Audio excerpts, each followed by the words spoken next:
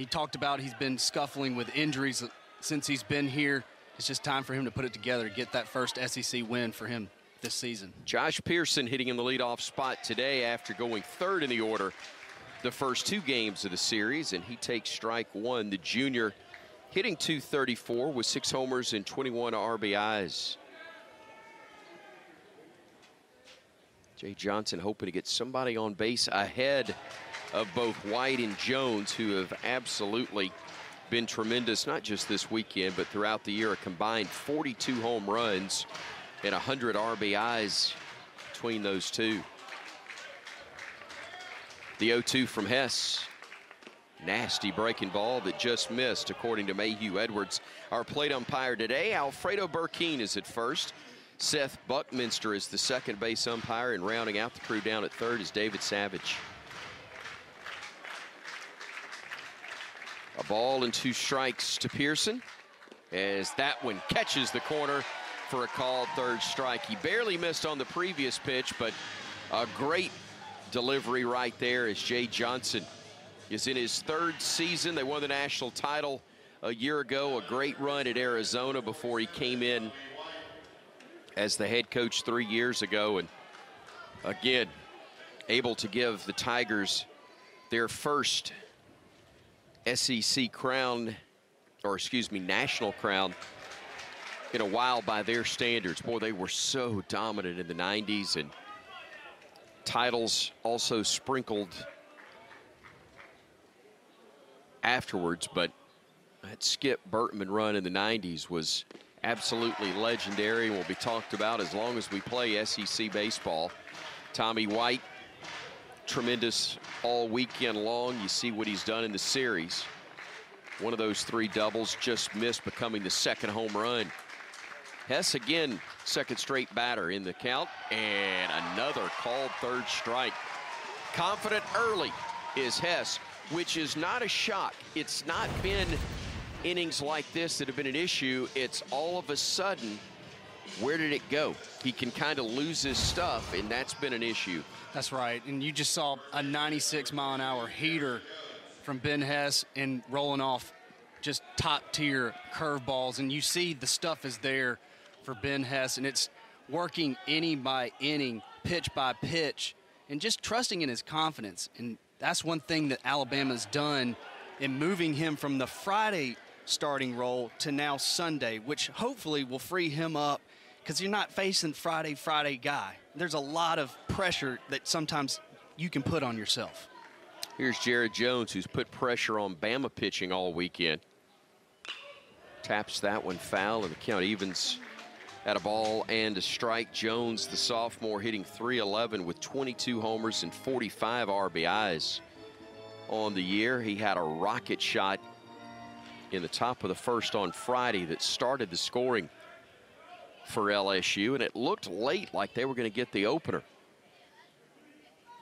But some Bama contact late and some mistakes changed that, as that pitch gets out of the yard, but he was out in front, and the count goes to 1-2. He guessed right, he just guessed too soon. Back to Ben Hess. We talked about his pitches. Fastball's going to sit in that 94, 97 range. You've seen the curveball that he's been able to locate early.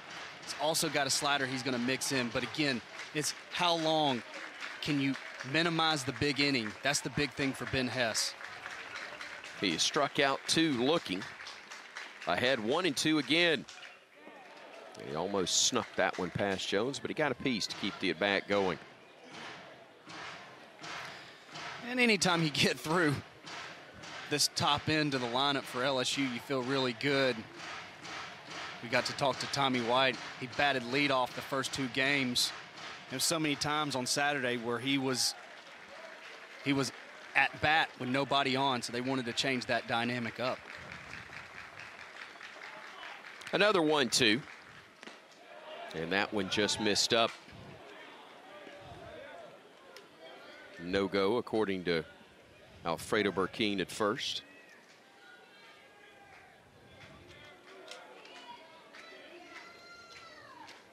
Fun. 2-2. with 2 out here in the first. Coming up, and a called third strike. Jones thought it was low. Not a call. Your third baseman. 376 average, 18 home runs from the leadoff spot, and also tied for the team lead with McCants at 49 RBIs. And that's the guy they'll work against today. It was a late announcement of Samuel Dutton as the starter, the junior righty. 0-1, but with an ERA of 4.09. It's only his second start of the season. And that one misses a tad high, and the count evens up at 1 ball, 1 strike. You see Samuel Dutton right there. Fastball 90, 93. He's got off-speed pitch with a slider and a curveball that he's going to incorporate. Really had a great start his freshman year. He started 11 games. Looks like this one's going to stay in play, and Jones will make the grab. In foul territory for out number 1. You know, this one's got special meaning for Dutton. He's a junior, but he is a native of Southside, Alabama, near Gadsden. Played at Westbrook Christian High School. It's the same school that produced Brody Croyle. The Bama fans that remember and should remember well the former Bama quarterback. Could really spin it. He could indeed. Ian Petrutz hits the soft liner right at Stephen Milam for out number 2. So both pitchers, albeit in different manners, getting quick 2 outs from the opposition. Good start for Dutton right there. Line drive out. And I think that's the thing for Coach Johnson and how he wants to go about this. Start with Dutton, probably looking to go 2 or 3 innings. Yeah, the bullpen already fully occupied for LSU. Not going to say at the first hint of trouble, but maybe the second. Bama bullpen basically empty right now, hoping that Hess can go for a while. There's Justin LeBron, the Bama shortstop, the freshman, standing in for the Crimson Tide, batting with 2 outs and nobody aboard. That one catches the outer half. The last couple SEC weekends for LSU, they've been in and out trying to test Sunday starters. It's been Anderson and Ackenhausen. So for Dutton, this is an opportunity for him to showcase his stuff in a starting role. Pretty good job on the part of Dutton to get the side in order, but especially with us here on our SEC Network coverage. Alabama, LSU, final home game of the year for the Crimson Tide, and the final game of the weekend series with Ashton Larson, the freshman. Productive this weekend. He's reached 4 times. And taps that one foul. Look, they've had some good moments as a squad, even though it hasn't been as dominant an LSU season as they're accustomed to in Baton Rouge. This is still a team. If you follow the LSU Tigers at any year, they seem to always start playing their best baseball around this time. 0-2. Chased one up and came up empty. And boy, Hess has recorded 4 strikeouts. And you see right there, Ben Hess, 0-2, elevates a fastball. And this is the recipe and the start that you wanted. Obviously, starting to command his fastball inside and out, and you've seen him being able to incorporate the curveball already. So that's, for Ben Hess, confidence more than anything else, as he needs momentum in a bad way. 95 on the fastball, and a pitch just out of the zone, but again, changing the eye level to the batter. Pretty effective. This guy's been a tough out, though, all year long. Stephen Milam, talked about it, the reigning SEC Freshman of the Week, and those are numbers that'll get you into consideration for it again. 4 of 8 at the plate so far. And the first time that we've seen Hess fall behind to a batter so far. You see Milam's numbers a week ago that got him Freshman of the Week designation, and numbers actually better than that already this weekend. Lifts that one foul and out of play left side. Long run for Petrutz, but ran out of real estate. Coach JJ, pitching coach for Alabama, talked to him, says still got a ton of confidence in Ben Hess, and they were just saying, if we can get him going as much as he's struggled as of late, this put their team in a different type of speed of trajectory of where they can go, and Ben Hess has it all and can do that. 2-1. Slap fouling out of play to the left. And with a 2-strike count, Alabama will go with that shift defensively. They'll bring Gage Miller over from third and put him basically, you see, to the right of second. And it allows Max Grant, their second baseman today, to play a shallow right field. Grant had a good at bat when he came into the pinch hitting role yesterday for the Tide. That one's chopped foul. Like you said, Max Grant getting a spot start at second base. He played a platoon job with Mason Swinney when Bryce Eblin was banged up with a hamstring injury early on in SEC play, so he's got a ton of experience. Also was called on last weekend when the food poisoning problem ran through the clubhouse, and did a nice job there. A couple of home runs over the weekend against Mississippi State. And with Eblin struggling, gets an opportunity on Sunday. 2 balls, 2 strikes with 1 out here in the Tiger half of the second. Scoreless game.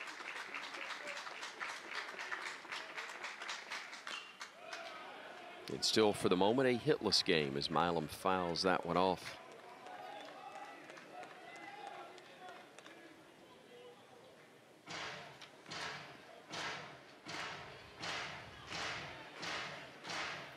Chris was talking about the Mississippi State series Alabama played last weekend, food poisoning. Ben Hess started on Sunday. Gets the start on Sunday, only was able to go 4. He was battling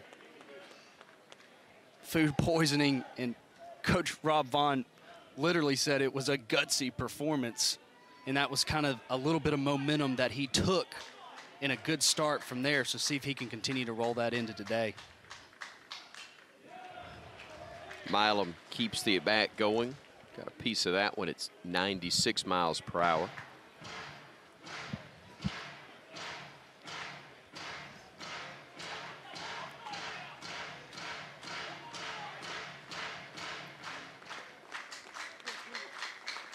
Another payoff pitch to the LSU second baseman, and that one's well out of the zone. And it'll put a man at first. Rob Vaughn's Alabama Crimson Tide trying to win the series, and the first-year head coach in Tuscaloosa. You see his mark this year. He is 213 and 135, or was coming into the weekend. Now 214 and 136 in 7 years as a head coach. 6 of those at Maryland. The last 2 seasons, they won the Big Ten title. First offering to Michael Braswell III, misses upstairs. Mableton, Georgia native, talking off-air pregame. Really talented young man, 3 for 10. A couple of extra base hits, an RBI for the weekend.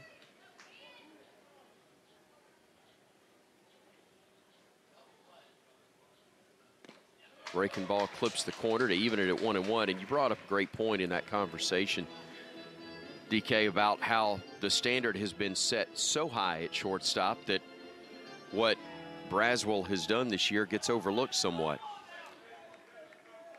You go through the list, just the types of Alex Bregmans, Kramer Robertson, guys that just had tremendous ability and flair. And that, you know, for a guy like Michael Braswell, as we talked about, having this weekend, 3 for 10, played solid defensively.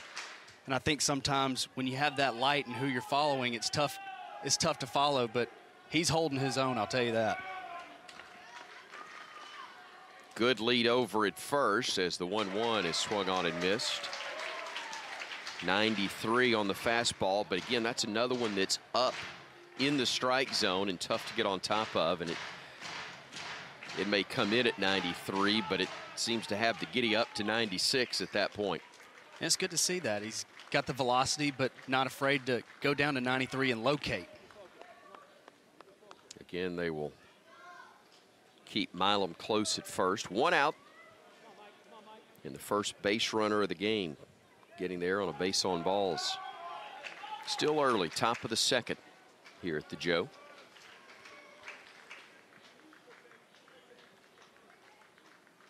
Runner goes, 1-2 misses. The throw to second is not in time. That was a great jump, but he slid past the bag, and the tag is applied. Milam retired. A good job by Max Grant staying with that one, as Milam had his hand slip off the base, and right there to make the call was Seth Buckminster. Great jump by Milam. He had the bag, but slid past it. Max Grant heads up play, kept the tag on there, and that's why baseball is a game of inches. Now a 2-2. Hit softly towards short. Backhanded LeBron. What a play for out number 3. Another beautiful day in Tuscaloosa. Some clouds, but the sun working its way through them at the moment as Will Hodo leads things off against Samuel Dutton, who got the side in order in the Bama first.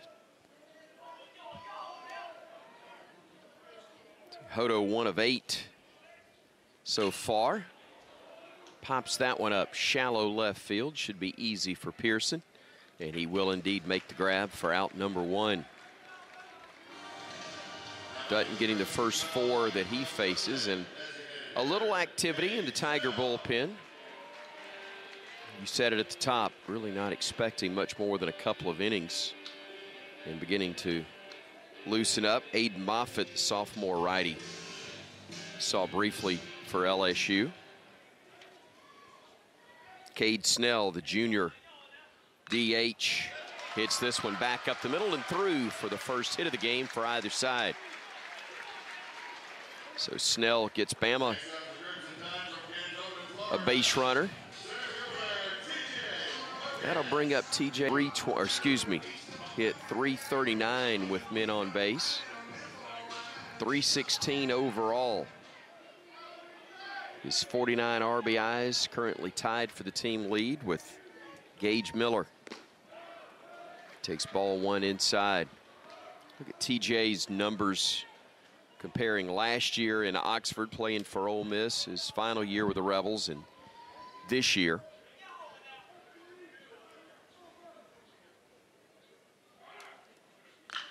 Chopper foul, and a break for the Crimson Tide, as that would have easily been 2.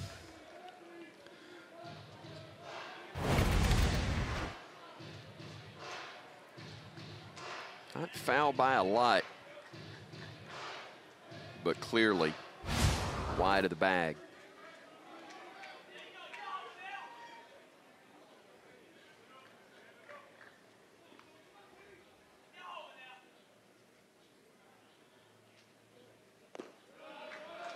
One misses low. And that's for the Alabama hitters. Dutton, report on him, he likes to work fast, and he's going to come at you early. And so going possibly 2 to 3 innings, I think Coach Johnson will be happy if he can make it one time through the order. Conservative on the part of Snell at first, and a good thing, because that was a heck of a recovery on the part of Neal behind the plate for the Tigers. He would have had a better than average chance of getting Snell if he tried to advance on that ball in the dirt. 3 balls and a strike now to McCants. 1 out here in the Bama second. Scoreless game, and the Tide trying to change that. A cut for McCants that, had he connected, may have just done that, but he came up empty and the count's full. You saw on his average this series, he's 3 for 7. When TJ McCants is hitting the ball well, it's usually going the opposite way. See if he can work that way. Fastball just missed up and in, not by a lot. I mean, barely outside the zone, according to TrackMan. But strike zone clearly visible to us. if you're plate umpire Mayhew Edwards, you got to go with what you see, and he got it right according to the digital assistance that we get. Here's Matt Gassetti, Bama catcher, hitting .331 on the year, 4 homers. He's driven in 37, and he takes ball 1 outside.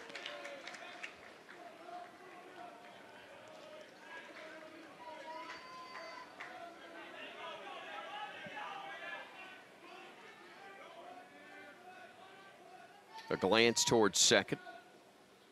And a 1-0 that clips the outside corner. It's 1-1. Senior Matt Gassetti got recognized yesterday with the family. He's been a key cog behind the plate for Alabama since he transferred from Florida. The 1-1. Down and away. Baseball giveth, baseball taketh away. Tide's lost a player to Gainesville. That was after they had gained one in Matt Gassetti a couple of years ago. 2-1. Lifted foul, backing out of play. There's very few times when you get a catcher that he's really good defensively, which Matt Gassetti is, but he's last 3 or 4 SEC series, his offensive production has really taken off, and he's seeing the ball really well, and in a great opportunity right here. 2-2. Soft liner right side. That's going to get through and into right field for a base hit. But because it was hit so softly and hung in the air, it was a late break from second by Snell, so the Tide's not able to get the run home. If that's a 2-out situation, Snell scores easily. But he had to hold up just to make sure Milam didn't catch it and have a chance to double him up at second base. And here we are again. William Hamiter coming to the plate, one of the Tide's hottest hitter as of late.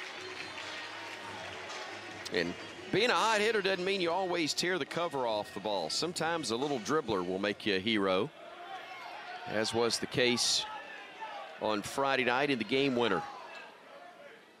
Hits that one towards center field and sinking for a base hit. 1 run is in. McCants will hold up as Bama goes station to station on the RBI from William Hamiter. His 9th of the season in the Tide. He got the emergency start. Comes up empty on the first pitch. And it's 0-1 to the Canadian from New Brunswick. Drew a walk in his only at bat of the series. That was late last night. That one bounces away from the catcher. Here comes McCants. He will score, and Alabama has taken a 2-0 lead. That'll be a pass ball, I believe. Charged to Neal. We'll wait and see. Brady Neal making his first start this series. Milazzo had caught the first 2 games. Brady Neal's more of the offensive catcher for the Tigers. That is a pass ball, and that's a ground ball to the right side that'll get another run home. Grant does his job as crossing will be Gassetti. Moving up to third will be Hamiter. And boy, the Tide really maximizing their opportunities so far. A 3-0 lead in the top of the order back around. Don't want to leave any meat on the bone if you're the Tide. Coach Rob Vaughn talked about it. He's trying to find some silver lining. This morning we're talking about Friday and Saturday's execution of runners in scoring position. Said, hey, that stat was so bad because we were getting guys on, we just couldn't get them in. Yeah. It's not like they were being shut down completely. And putting the ball in play is a good starting point. Bama has done that. Also got benefit of a wild pitch. 2 out, a man at third, and the 1-0 to Miller.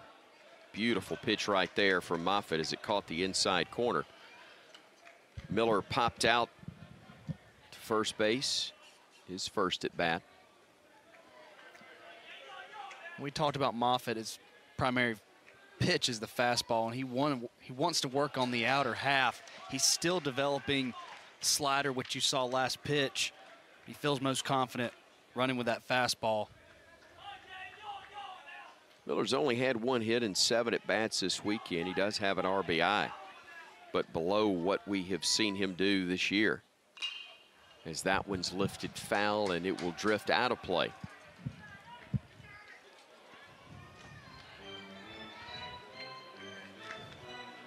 So 2-2 with 2 gone. 3 runs across for Alabama here in the second. And in a spot where a base hit or another wild pitch perhaps could get Hamiter in as well.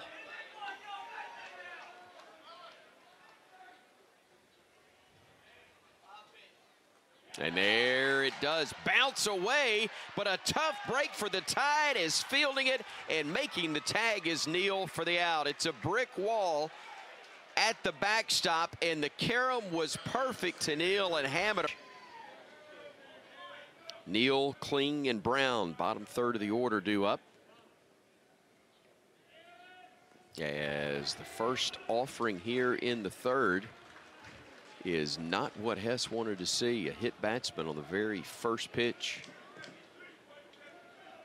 So Neal, the catcher, will reach. Put him right on the heel. The first pitch for Ben Hess that has gotten away from him. See if Tigers can get something going off of that. Here's Paxton Kling, the center fielder. 218 average on the year for him as he takes called strike 1. Kling 1 for 4 on the weekend with a run scored and an RBI.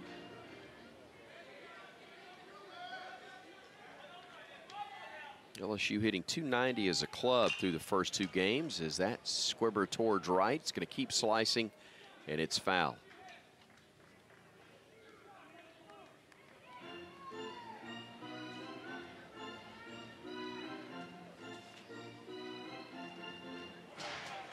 Luke Coleman got the win yesterday. The former Bama pitcher, now wearing purple and gold, improved to 7-3 as he went 5 2/3.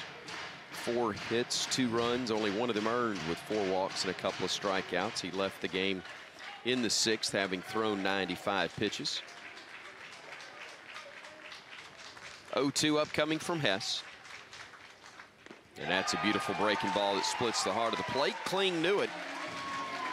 And he becomes strikeout victim number 5 on the day of Ben Hess. Really like to see that from Ben Hess, bouncing back, going right back to the curveball and not messing around. You got him 0-2. That's what you wanted from Ben Hess. He's not going to waste any more pitches. Let's go right at him.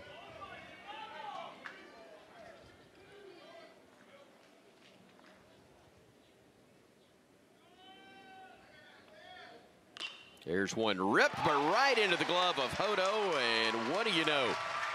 Stepping on the bag for the 3 unassisted double play. Congratulations again on the win yesterday. First things first, did you find the right dugout? I mean, you know, force of habit, it'd be easy to walk to the other one, but I guess you're accustomed now to the purple and gold. Yeah, definitely. I mean, I came through the visitors dugout, so it was pretty easy. You're definitely at home, and you looked at home on the mound yesterday as well. Thank you.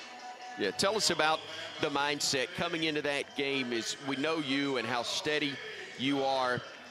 Not a guy that's going to get wrapped up in the potential emotion of facing a former team. What was it like for you to work your way through that ball game, though? Yeah, I'd say I don't have much emotion about it. I mean, it's another baseball game. You got to stay focused. Doesn't matter who you're playing. So, yeah. Luke, this is David. Want to talk to you. Watching your stuff, we know that you have 3 quality plus pitches. Seemed like you didn't have as many strikeouts as typically in your prior starts, but you found a way to let your defense work, able to go deeper in the game. Can you talk about kind of the mindset of making all your pitches so you could go deeper into the game?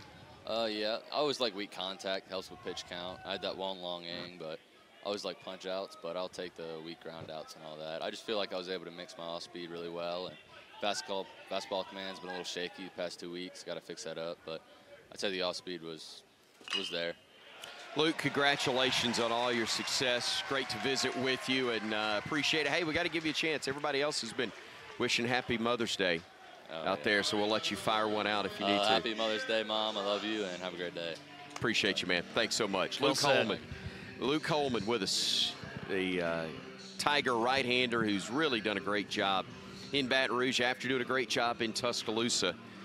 A guy, you've used the phrase a pro, and that demeanor that he has really seems to apply to that young man as well. Seems like slow heartbeat, and you got to have that as a starter. You know, bullpen guys you got that elevated heartbeat. At times you're coming in and blasting it as hard as you can go. Luke Holman just seems like he's just stays cool and confident, and he did that yesterday. After the leadoff single from Alabama's Gage Miller, Ian Petrutz standing in. Petrutz lined out sharply to second, his first at bat.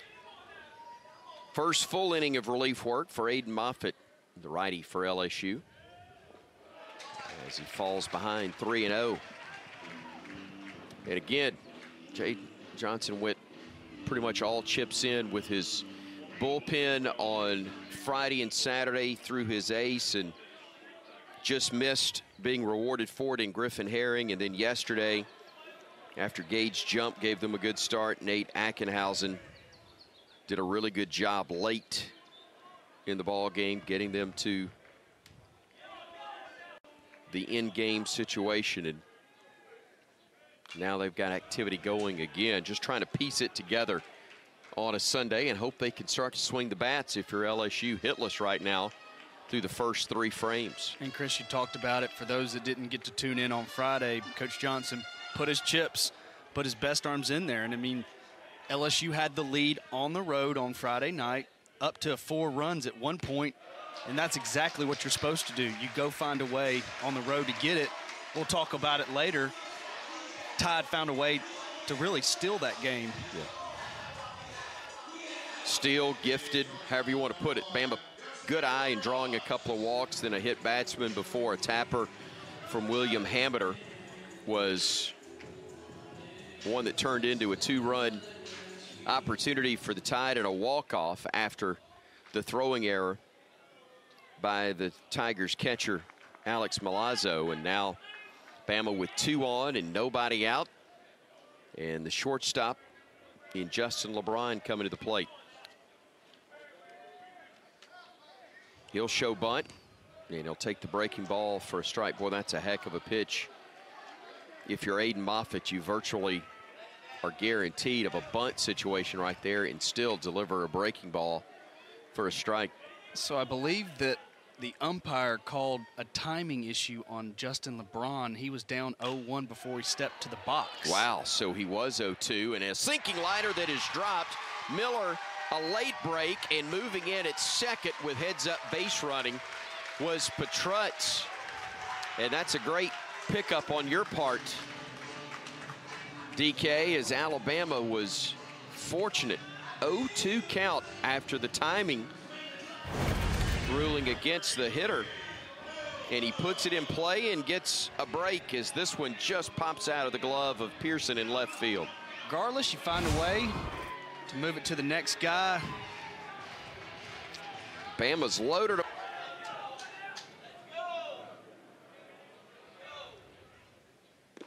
There's a first pitch fastball outside to Will Hodo, the first baseman. See his numbers on the year. He flew out to left field his first time up. Perfect scenario for Lohr and Coach Johnson right here with 3 lefties due up. Here's a nice pitch. Hammered him in on the hands, right in the inside corner of the plate to get it to 1-1. Hodo with a .405 on-base percentage, batting with the bases juiced out in front of that slow breaking ball at 81. Heck of an offering there from Lohr. They would love to get one right here without anybody moving up. It's already a 3-0 Bama lead. We're only in the 3rd, and the bases are loaded with nobody out Fastball missing away. Check that, I'm sorry. Off speed away. We didn't get to talk about who led off the inning too much, Gage Miller. We were interviewing Luke Holman. Gage Miller started off this inning. He's remained relatively quiet this weekend. Tigers done a good job pitching to him. Fights that one off. And Hodo does struggle. A guy who's normally a pull hitter, he will struggle with lefties, especially guys who can throw that breaking ball low and away.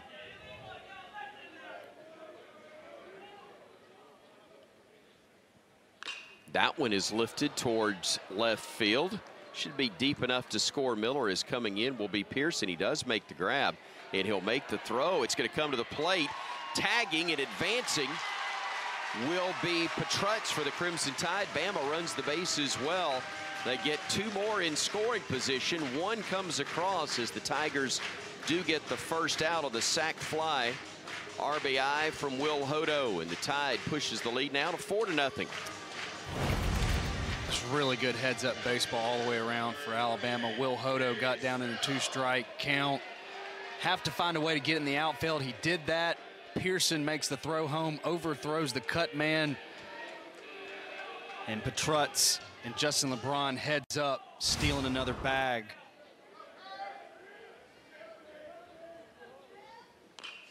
That one's chopped foul by Snell, who singled and scored his last at bat. That was just an inning ago in Bama's 3-run second. Base hit here, they could at a minimum duplicate that frame here in the third. Tigers defensively, all the infielders cheating in. So if you're Petrutz at third, you got to see it through. Can't read.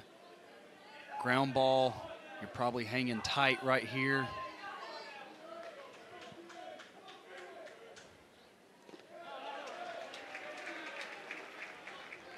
In SEC play, Snell really doing a nice job. You swing 372 against SEC pitching, you got something going. Tremendous hitter. And all the while throwing on Tuesdays for the Tide as their starter. Great two-way player. Infield drawn in.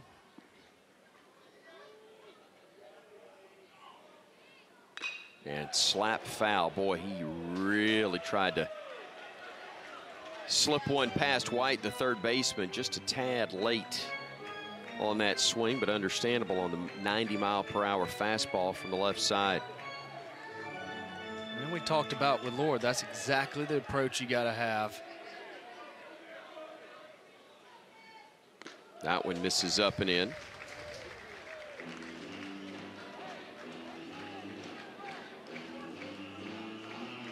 If you're a lefty here, you're almost anything middle away, anything inside, you're not even looking inside if you're relying solely on the report that you get. Payoff, rip, but right to the second baseman, Milam. It's why you play in. If he's playing back, that's probably a 1 or 2 hopper and a good chance that Petrutz is going to score from third. Instead now it'll take a 2-out hit from TJ McCants. Good swing right there by Cade Snell, and Coach Johnson said he gets to talk with Coach Berkman every once in a while. That is. Get a third, 2 gone. Bama looking to add to a 4-0 lead here in the home half of inning number 3 in Tuscaloosa as McCants takes strike 1 at the knees. Nice pitch from Lohr. Again, 90 from the left side to a lefty. Seems to have a little more oomph to it.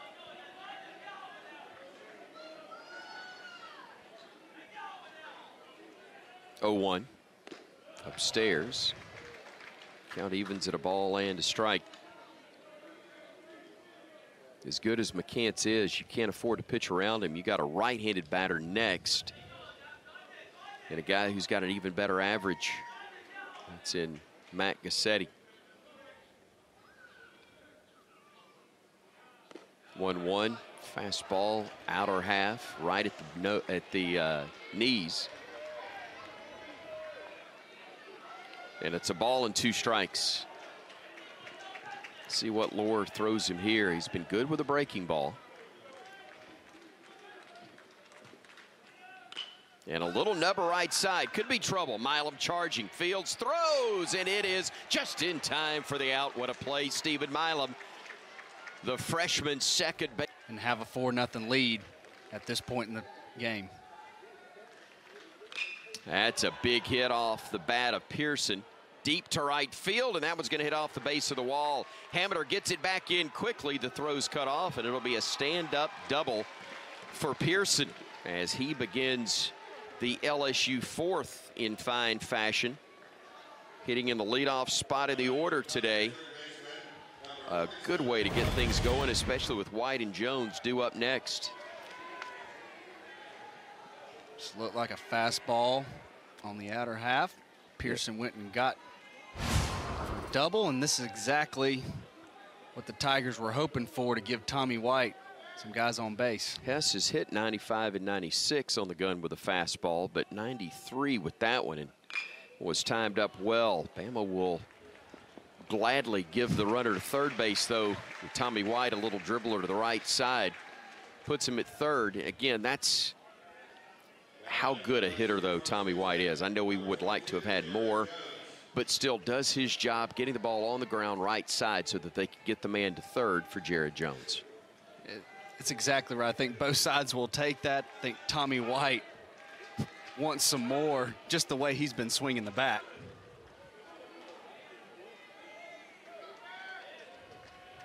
One gone, a man at third here in the LSU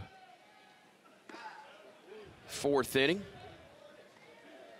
Jared Jones, his last 15 games, doing damage, hitting for average, but also 8 home runs and 11 RBIs. First hit of the game for LSU, that double by Pearson. They'd love to have another one here. A little high on that fastball. Didn't miss by much. It's a big AB for both sides right now. Tigers trying to draw blood. Ben Hess, see if he can get that second out.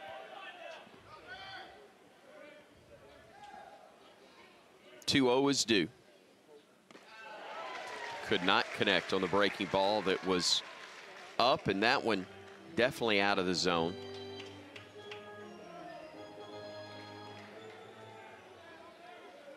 And that for Ben Hess right here, the leadoff double, that's the thing that the Tide wants to see, is the response back to the game. 2-1, a beauty. Clips the outer edge at 87, and it's 2 balls and 2 strikes.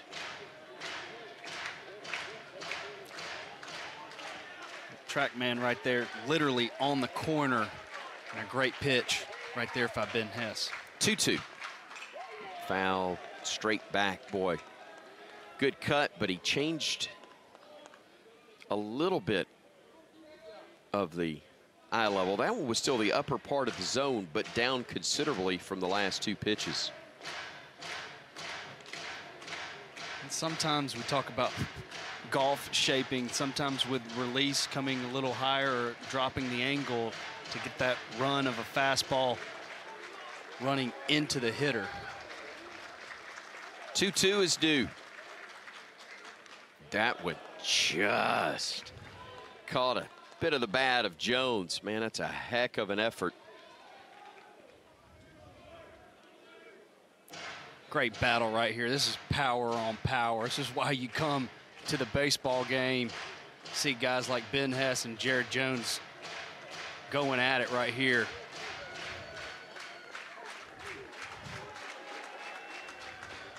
Again, a 2-2 pitch, and that one just a shade high. Definitely missed the zone. And I think that was intentional by Ben Hess to get him to come back, possibly to set up the off-speed pitch. See if he goes slider again. Payoff. And he bounces that one in. However, with all due respect to Larson, you get past White and Jones, .353 hitter is the left-handed DH, but still a guy who is not at the threat level that Jones or White can be from a long ball standpoint. He does run well, though, so a ground ball is not a guarantee of a double play, even if it's right at somebody.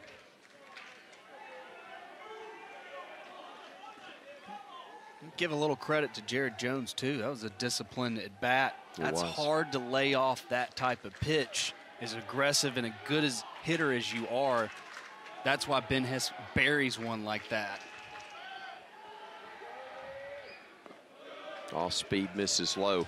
For power hitters, even more of a challenge to be as disciplined as we saw Jones. Absolutely. I mean, you saw, if you watched the game on Friday, you saw his tape measure shot that he hit, and you know he wants to do damage and get the Tigers on the board, and you're hoping that aggressiveness will spill over and extend the zone and hit it. First time we've seen Hess hit the lower part of the strike zone and still find the mark in a while. 95 on that one on the lower inside part of the strike zone. 1-1. Swinging and a miss. Chased one. Boy, if you're looking at that strike zone and it's broken into a grid as it is on TrackMan, that was as opposite as it gets. Goes from lower third in, upper third out.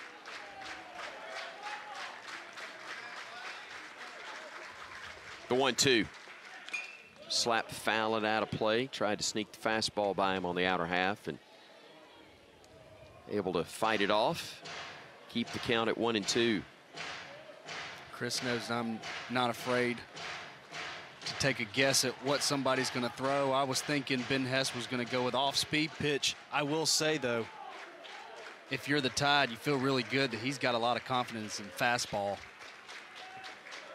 Here comes another 1-2. A little tapper right side. The tag will be made, and the throw is late to first. Grant was thinking, I got no time to get a flip for a 4-6-3, maybe a 4 unassisted 3, but not even that was going to pay off. And again, I think Alabama will give up a run right there in order to get the out and make sure a guy stays at first. That's exactly right. I think Max Grant makes a heads-up play, get the runner going from first to second. And if you're Ben Hess, this is what we talked about starting out the gate, is minimizing the damage. If you walk away with only giving up one run, now we're not out of this inning, but if he's able to do that, I think you take that as a win.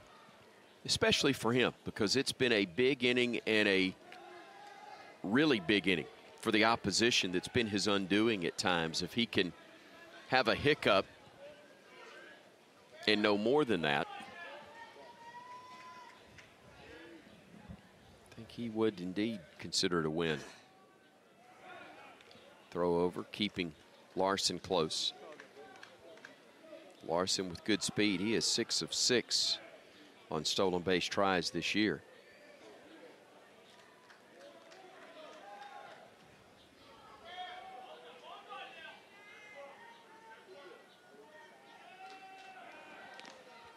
We talked about it in the prior inning. Friday night, LSU used their bullets in the back end of the game with their closer. Alabama has Alton Davis, Braylon Myers, their top-tier relievers available, and Ben Hess knows if he can get this game to possibly the 5th or the 6th inning with a lead, you can go to those guys on Sunday.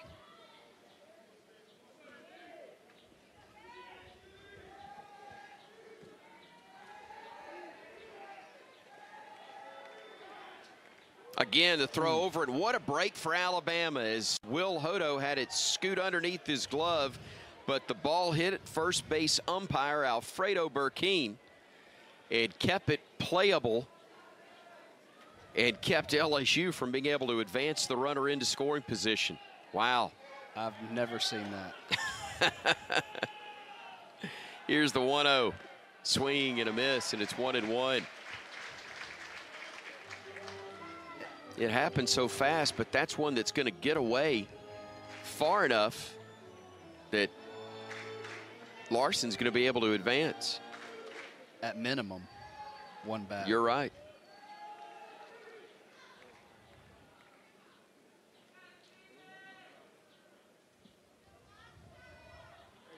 I think he had Mayhew Edwards telling Hess he's got to wait. Now everybody's set. 1-1. That one's blocked beautifully on the part of Gassetti. Saw it last year. He was such a vital part of Alabama's run to an NCAA Super Regional, but may not be the first guy you think of around the league, but boy, is he solid. He really is. You know, we talked about his defensive prowess, calls the game on his own. Coach Jackson gives him the freedom to do that. Popped up, mile high, shallow right field. Coming in, Hammer camps out under it, makes the grab for out number 3. So minimal damage done by the Tigers, but they do get on the board thanks to their first. For Alabama and Coach Vaughn, he set an expectation of looking out for each other's captains, leaders, as we talked about in Saturday's game. It's just cool to see those type of moments. We get to absolutely give some props to Mom.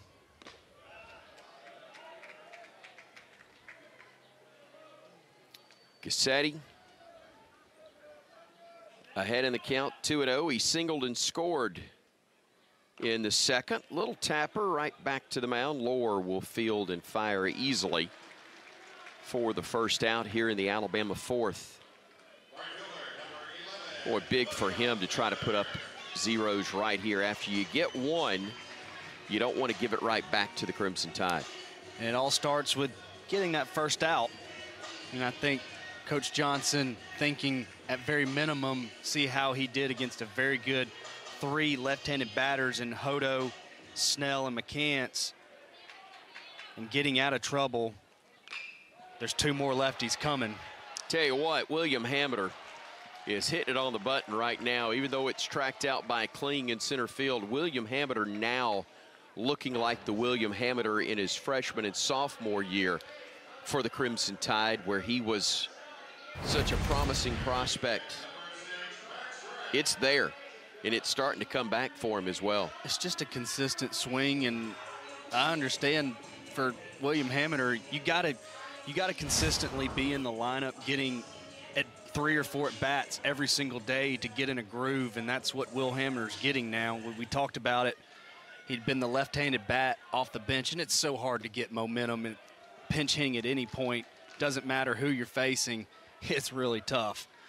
It's just really good to see it all coming together for him his senior year.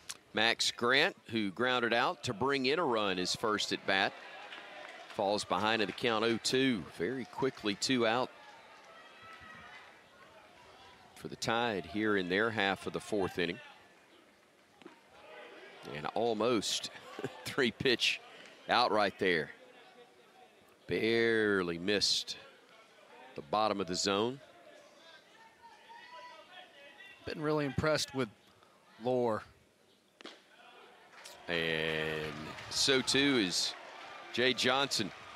And Alabama should be as well. He has cut him up. Really nice outing. 5 1/3 innings on the hill, 6 hits, 3 runs, all earned. Unfortunately for him and the Tide, he was tabbed with a loss. But freshman, it seems like you were very, very comfortable out there in what was a pressure-packed situation, even though you didn't get the decision you wanted. Yes, sir. Yeah, I mean, I had to make a few adjustments early on, but once I kind of got in my groove, I started settling in better towards the end of the game. Zane, this is David, and you've kind of touched on that. And sometimes for pitchers, as you know, I mean, you're a starting guy and good pitches, and sometimes you have to be gutsy and you don't have the command or the velocity's just not there, but you have to find a way to get it going. You got the strikeouts going. Can you talk about kind of throughout the game where you just found a way and what little bit of the makeup that got you there? Yeah, I think a lot of it is having the confidence to go in and out, especially going in. Like, I think I threw a couple inside fastballs to, Tommy White and Big Bear, and it can be scary trying to get in on those guys. You know, if you runs over the middle of the plate, it might go a long ways, but that's the kind of gutsy pitch you got to make to get those guys out. I would imagine early in your freshman year, there's not a lot you were trying to offer to anybody. You're still trying to figure it out for yourself. But in a game like this, despite the fact he's a veteran, what are you, if anything, saying to a guy like Ben Hess, and what are you seeing from him on the hill that's allowed him to be so successful? Man, he's attacking the strike zone and throwing lots of strikes, and obviously he's got elite stuff. And I mean, all he has to do is throw strikes with that kind of stuff, and as you can see, he's pretty successful right now. Zane, we appreciate the time and the insight so very much. We appreciate you. Yes, sir. Thank you. Zane Adams, freshman pitcher for Alabama, kind enough to join us here on his off day.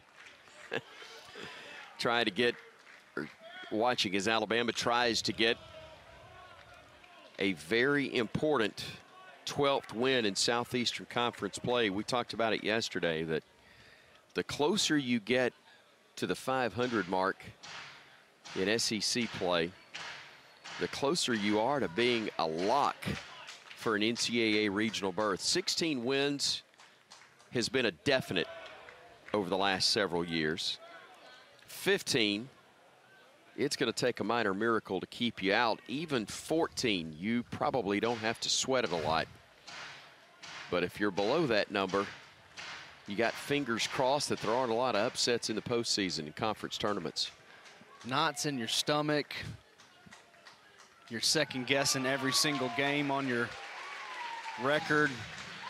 But both these teams still have it all in front of them. Ben Hess looking like the Ben Hess of a year ago prior to his injury.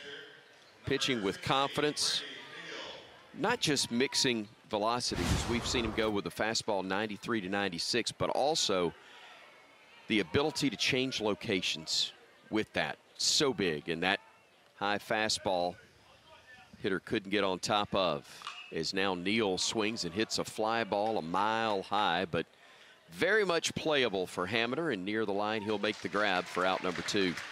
And you talked about it last inning when Hess was pitching, is his location. He was fastball away low, and then next pitch he would throw fastball up and in, but was also still in the zone.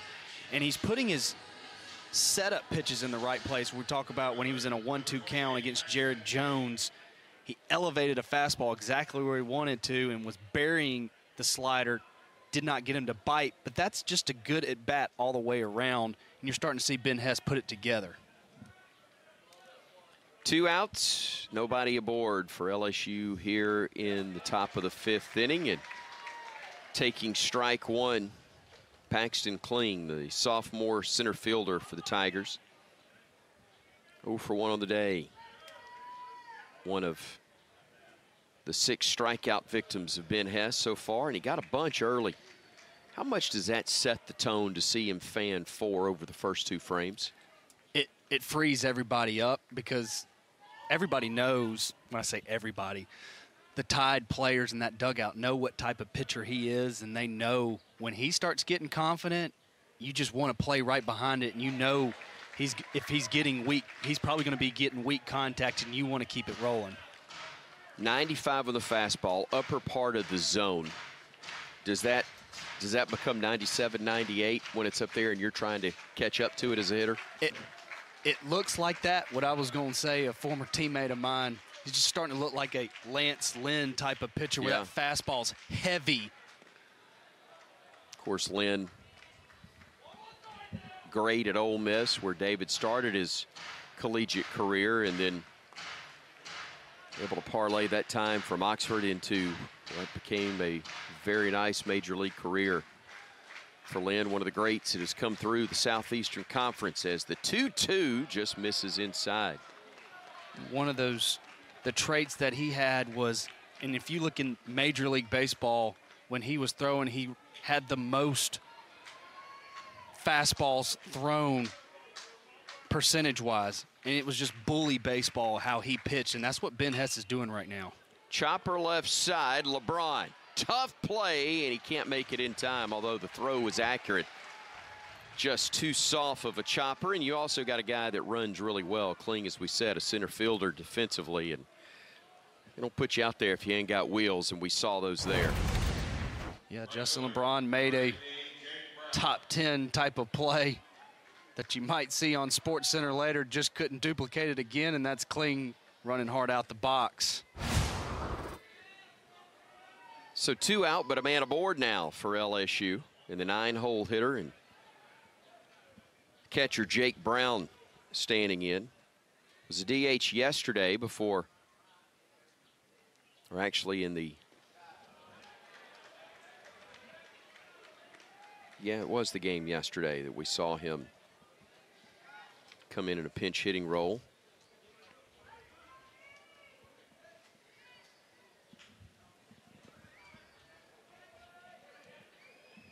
Couple of homers on the year.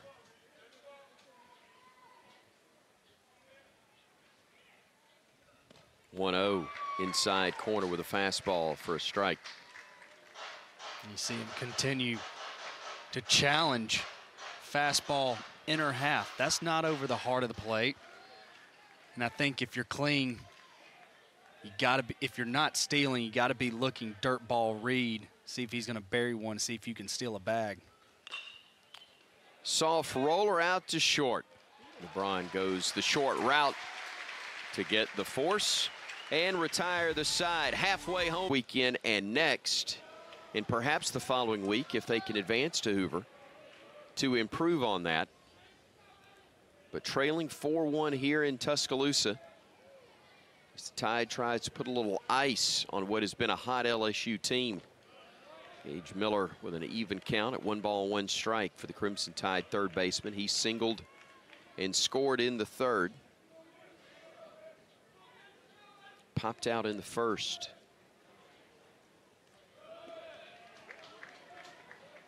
And Eula plus, he's got 2 pitches that are plus pitches, 92, 94, and that fastball's got some ride on it. All that means is that ball's going to start running into the right-handed hitters. Good life, and a slider has some good depth. There's a shot towards center field that's going to be gloved by Kling.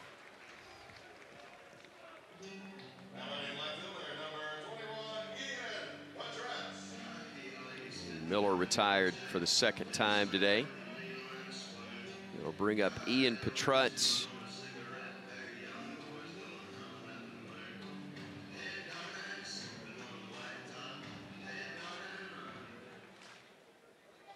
Buddy Justin Brandt just put a bug in my ear that is it's a good call. Fidel Ulloa said he's a California native. Guy that also used to wear the gold jersey with the Oakland A's, Raleigh Fingers. He's got a mustache that rivals it. Look at that. That's a heck of a call by Justin. You don't just show up with that. Not that I would know anything about that. It's taken me a while to get to where I can understand and appreciate facial hair, but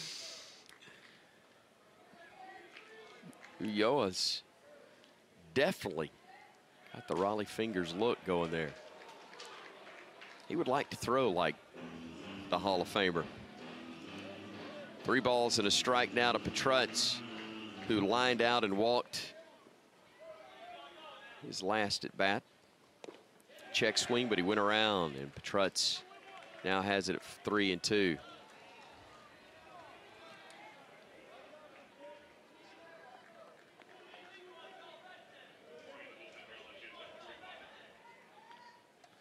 Payoff popped up a mile high on the infield. Looks like it's in foul territory and may be an issue. It would have been if Neal had been trying to make the play, as I think he was looking right up into the sun, but first baseman Jones had a better look, better angle, and was able to make the play. That's Jared Jones all day, and I think he knew that. Brady Neal was just looking at him like, hey, I'm not even going to get in your way. But no, that is us first basemen all the way. You do not want to make that play for the catcher. Here's LeBron batting now with 2 outs and nobody aboard.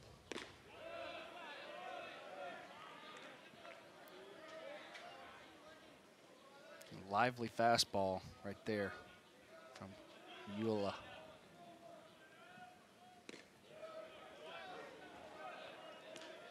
You see right there, we talked about running into the right-handed hitter. He started it outside of the strike zone and just inched it back to hit the corner. Ulloa rocks and fires. Fastball catches the outer half and right on the corner. A ball and 2 strikes. Did a great job getting ahead of the count to Bama hitters so far. Also 94 on the gun. About 96 with that one, and it just missed. In fact, Neal thought it was time to head to the dugout. I can't say that I disagreed with him. Although TrackMan shows the pitch was just off the plate.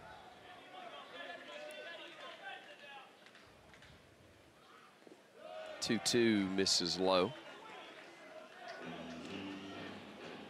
Talked about, oh yeah. Now look, Yoa's still got a little work to do, but man, that is a nice start.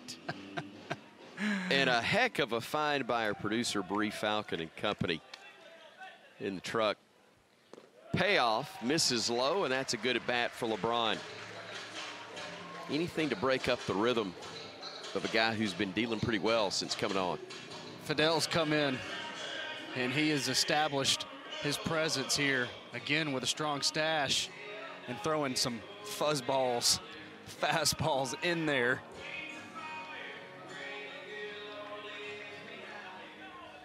Here's Hodo trying to keep it going for Alabama in the 5th.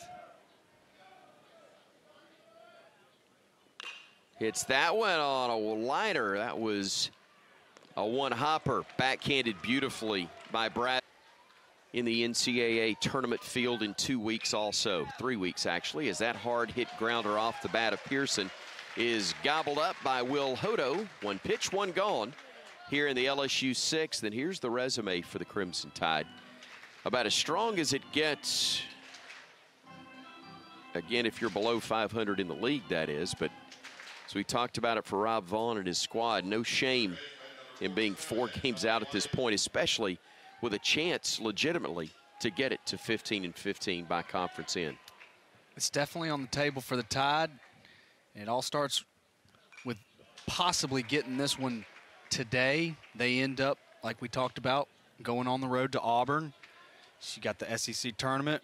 You possibly get at least 2 wins. And depending on how Georgia and South Carolina play out, there's a chance you could back end getting a host regional site. Well, we have seen already in this frame, Hess still mid-90s and above with the fastball, but comes back with a 78-mile-per-hour breaking ball to get White out in front. Misses away there on an 0-2 pitch. And his off speed has had good bite. And he is, up until now, handled Tommy White. Challenged him with a fastball right down the heart of the plate there, but couldn't barrel it up. The count stays at 1-2. Sign Ben Hess, you saw him deep breath right there singing. That was not where I wanted to leave that fastball. I got lucky on that one. Down and away with that one as the count evens at 2-2.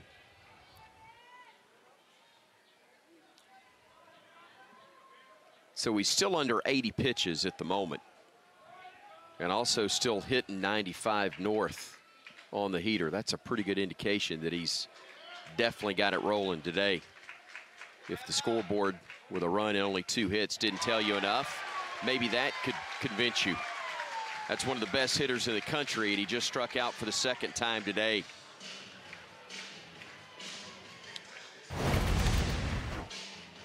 And that's just, I'm going to come right at you with my best fastball. He elevated it. That was not a strike type of pitch that he was trying to get him to chase above the letters, put it where he wanted it. Got a big second out right there.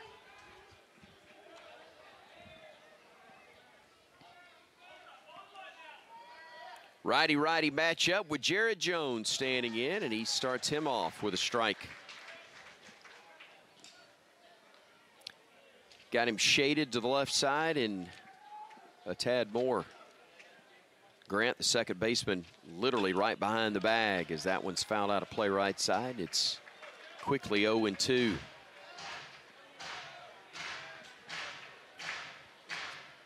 I can tell you, Coach Jason Jackson, the pitching coach for Alabama, is watching that number of pitches. When he's gotten to right around 100, that's really the max of where you want to get him to. So you're watching that kind of in the low 90s to 95, where you feel like that's where he's emptied the tank. Yeah. Tank appears to be full at the moment. And I would say he's put premium in there today. 4-1. Great body control, making a good throw off balance. T.J. McCants, who walked and scored in the second, grounded out in the third. That was off his first pitch here in the sixth inning. You see his numbers on the season. He's tied for the team lead in RBIs, or was coming into the ball game with Gage Miller.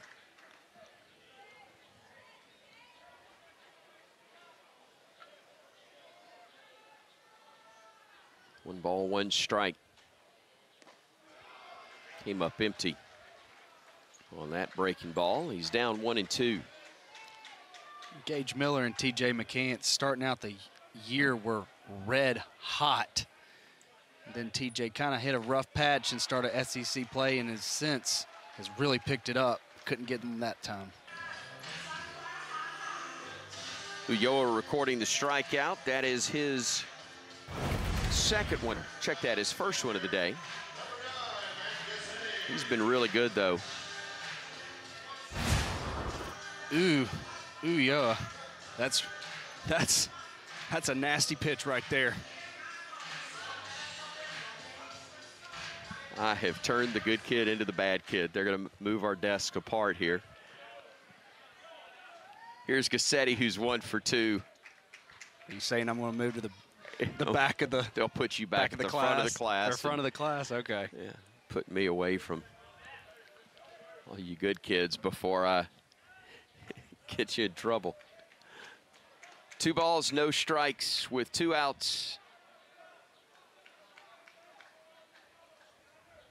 Setti trying to extend this bottom of the 6th. Takes a strike. It's 2-1.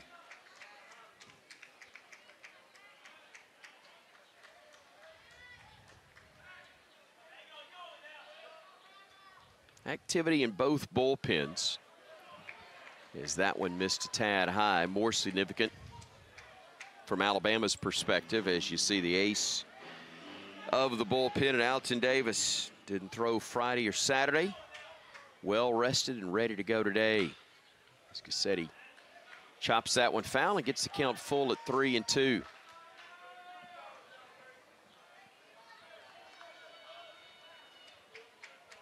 Ideally for Alabama, Gassetti would come on in the 8th. Or Davis would come on in the 8th, excuse me.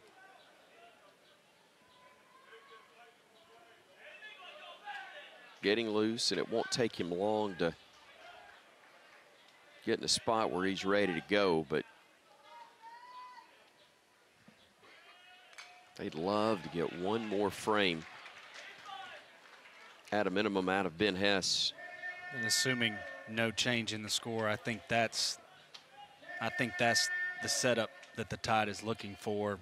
Get one more inning, but we were talking about the number of pitches really dictating that for Ben Hess. Soft liner to right, sinking fast, and a beautiful diving grab from Brown to rob him of a base hit. Heck of a play by the LSU, trying to get something going. That has been an issue against right-hander Ben Hess, who's been tremendous today. Starts Larson, the DH, off with a breaking ball for strike 1. Larson, like many of his teammates, 0 for 2, although he does have an RBI. the only one of the day for the Tigers. Get into a fielder's choice in the 4th. Get their lone run in so far. A lot of baseball to be played, though. Last 9 outs can be difficult, as Hess asks for and receives time, as he has to get the shoe tied. Broke a lace. He did. Got to get that racket restrung. Huh. New meaning to coming out your shoes. Well, that's true. I got 3 hours credit for that in college. Well, I would have gotten 3 hours if I passed it. But man, that is, as they got well enough to get one on Sunday. Now Hess able to deal a 1-1 pitch. Shoes work. It's 1-2. Release worked. It did indeed.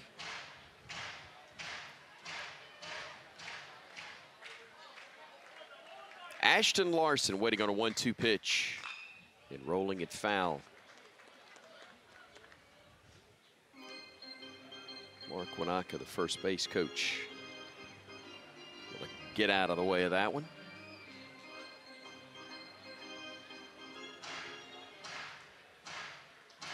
Wanaka, excuse me.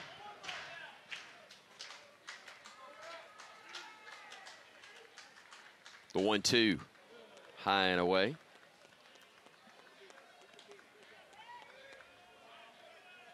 And as good as Ben Hess has pitched thus far, you know the Tigers' offense has the capability to string some hits together, so you got to continue to lock in. Off speed high. And the count's now full at 3-2. Doesn't seem like much, but right now, anything that LSU could get going positively would be quite a plus for them. They'd love to get to somebody other than Hess. And boy, if he lays off, they may have gotten a chance, but instead he goes around for strike 3. Larson just couldn't lay off what he knew was going to be ball 4. It's just a big third out, and you can see that was where he wanted that, up and away. And we talked about how well Milam and Braswell have swung the bats.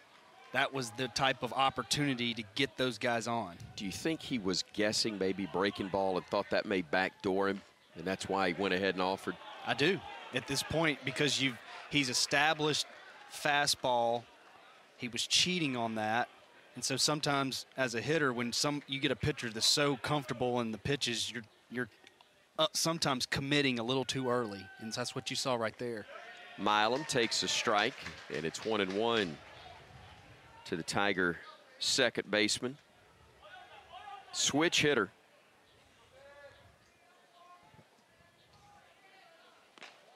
Takes that one away. He is 0 for 1 today. Walked in the second, and then flew out to right field when he came to the plate in the 4th.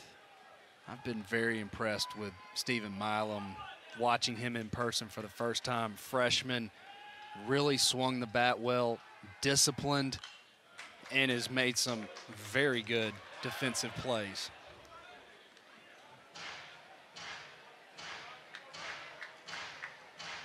A very good get for Jay Johnson and the Tigers. 2 balls, 2 strikes with 1 out, nobody aboard. Shift on to the right side. Miller on the first base side of second, as that beautiful breaking ball caught not just the outside corner, that clipped the outer half, or appeared to. Trackman says no, it got the edge, but either way, it was right there at the strike zone. And a nice frame on the part of Gassetti as well. You could tell Milam did not agree, but a career-high outing for Hess, as he's now at 6 2/3, and he is still cooking with gas. That fastball at 94. Right down the heart against Braswell, who's 0 for 2. A little high with that one, his 97th pitch of the day. It's his last frame, and it may be his last batter to face as well. A lefty, and Neal's in the on-deck circle. And if for some reason he's not able to get out of the inning right here, I may go ahead and hand it over to Davis. 2-1 pitch. Clips the outside corner again. And you see right there, that's 2-1 advantage count. You know fastball's coming as a hitter, and you dot it up and paint one on the outer half. Down and away there to even it at 2-2. Look, that previous pitch, and again, we've got the benefit of the TrackMan shows exactly where a pitch is, and it was on the outer edge, but it was touching it as the 101st pitch of the day is chopped foul off the bat of Braswell and line it up again. As a starting pitcher, regardless of Ben Hess, you usually have one pitch that you can command and feel good with in an outing. Ben Hess has really had 2 pitches that he's felt really good in any count. Chopper just past the bag at third. I'm fortunate that one was in foul territory. That's going to be 2 easily for Braswell if that one is fair, but it stays at 3-2.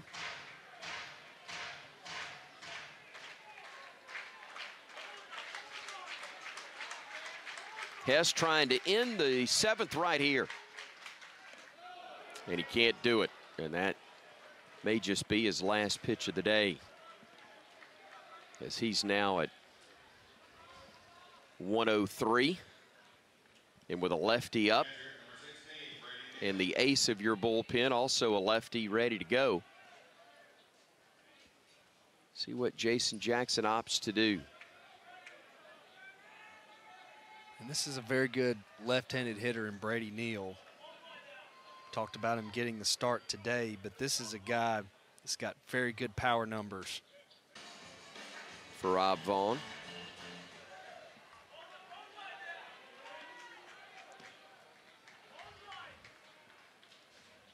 Well, he's going to let him pitch to him. And that one is hit a mile high, but shallow right. A late break from Hameter, and he can't get there. It'll drop in for a base hit.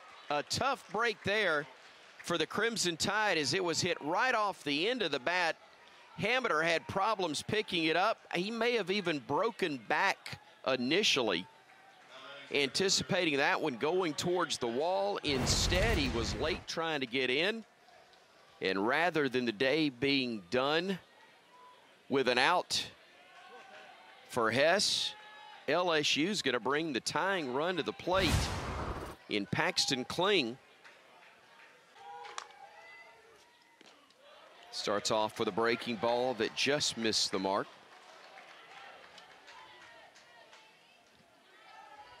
Davis, the Hueytown Golden Gopher, has been fantastic for the Tide as that one's ripped foul past the bag. A foul ball off the bat of the pinch hitter for the Tigers.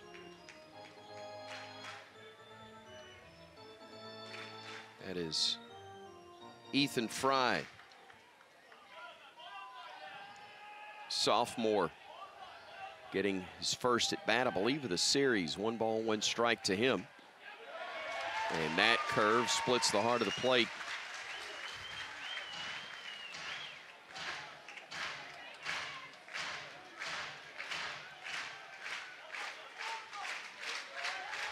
Two out, men on the corners. A ball and 2 strikes.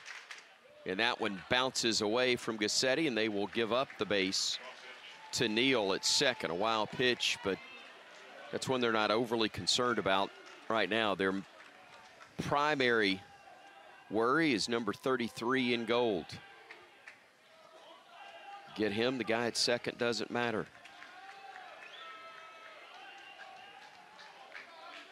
Two out, now 2 in scoring position, and a 2-2. Just missed, and Gassetti having some problems handling the last 2 from Davis. He almost got handcuffed right there. He was trying to frame that. Ball kept running. Then he tried to move the glove. Caught enough of it. Payoff pitch is due to Fry. And it's a soft liner, gloved it short by LeBron. And Davis comes on to get out of.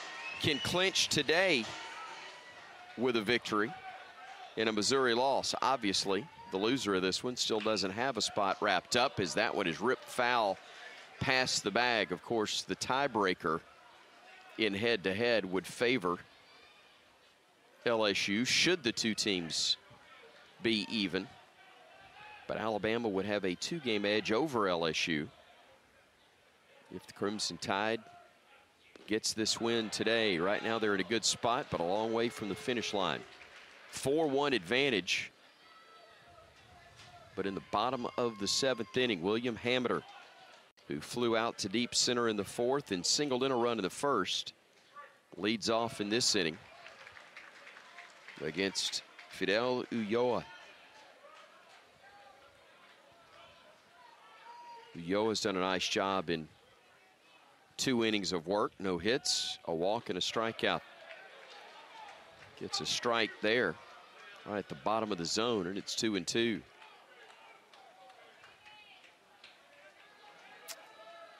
Ulloa has done a great job of establishing his presence. He's thrown all his pitches, fastball, slider, and you saw a changeup.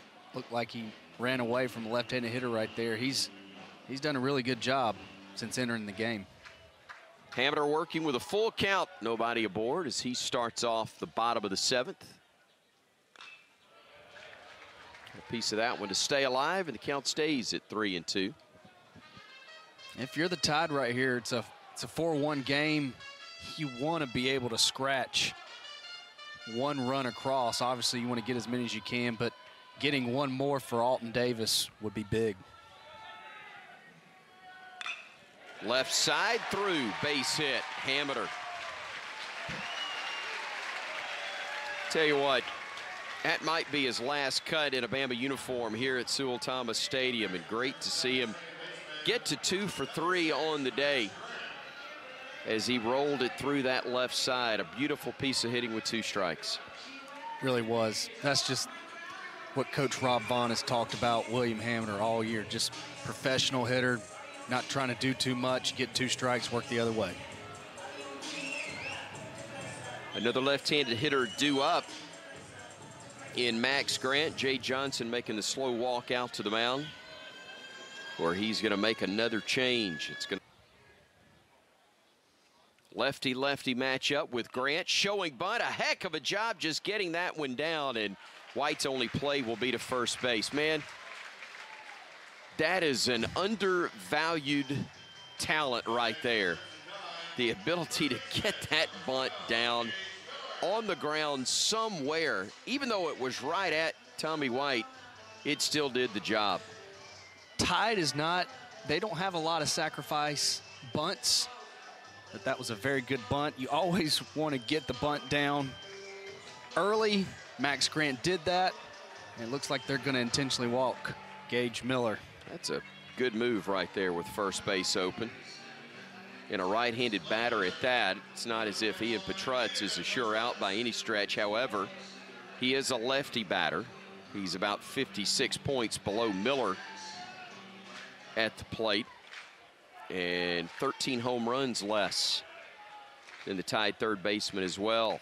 And if you hit him, he's still going to get a base, and that's what happened there. Petrutz takes one for the team, and it'll load him up with 1 out for the freshman Justin LeBron. Just looked like a slider that just finding his release point, coming out of the pen, didn't get there. Didn't find the mark. As a hitter, you don't have to retreat. You can hold your body where it is, but you cannot go into it. You see it right here. Watch his reaction. He didn't lean into it. He didn't move out of the way, but he didn't really have a chance to. That's right. I think this is A good challenge, but it's not going to get overturned. As Christian Little makes his second appearance of the weekend, the St. Louis native is on for the 19th time this year. And again, he has been very effective this season. LeBron pops it up a mile high, the pitch that LSU wanted. Infield fly rule in effect. And even though it was intentionally dropped, can't blame Braswell for that, but it is the infield fly. Savvy move right there. It is. I like that. Don't assume the infield fly has been called. This is a perfect scenario right here for Christian Little. The reason he's in right here, he pitched on Friday. Good opportunity, but he's in there because he's got power stuff and hopefully to get a strikeout here against Will Hodo. And Nate Yeske comes out again. The pitching coach talked things over, and clearly from the reaction, there are those that have not yet made the last-minute Mother's Day gift purchase, and they're hoping to do so, get this game over with so they can go get it made. But yeah, smart move on the part of Braswell. Just go ahead, make sure they called infield fly rule. He heard it from that umpire and goes, we'll see if any of these runners are listening and paying attention. Guy strays off the base, you could still get the out. So 2 gone, bases loaded, and Will Hodo, who has an RBI on the day despite being hitless in 3 trips to the dish, stands in now. Mississippi native, batting with a tied runner at every plate, or every bag, I should say. He takes the first pitch for strike 1. Hammiter at third, Miller at second, Petrutz at first. Bama looking to add to a 4-1 lead here in the bottom of the 7th. Off speed high. Didn't miss by much. Good opportunity you saw right there. Will Hodo, 3 for 3 with bases loaded, is a pretty good stat line, but he's a disciplined hitter, leads the team in walks. Fouls that one off, though. Right at the plate. And I think the catcher, Neal, was a little concerned about plate umpire Mayhew Edwards.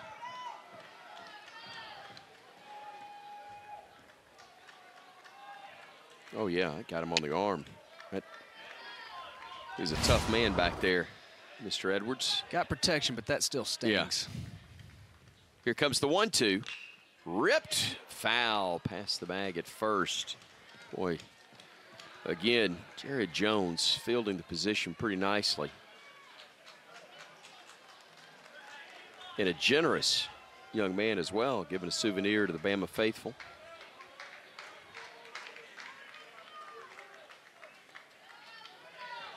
A ball and 2 strikes. 2 outs, a runner at every base as Bama looks to add to a 4-1 advantage here in the 7th inning. Rolled foul again. That's a nice pitch right there by Little. Looked like a cutter, mini cutter at 89. Again, this is a perfect scenario, possibly get the strikeout. He's got a curveball that he can mix in there and a fastball that can ride up to 95, 96. Here comes another 1-2, and it's popped up again. Will it stay in play? It will. And White will make the grab for out number 3. A great job out of the pen by Little for the first time since 2016. Again, that was 3 head coaches ago. Mitch Gaspard, who was followed by a year, Greg Goff, then Brad Bohannon, and now Rob Vaughn, not counting the half season, or a third of a season, I guess you'd say, of an interim head coaching job by Jason Jackson.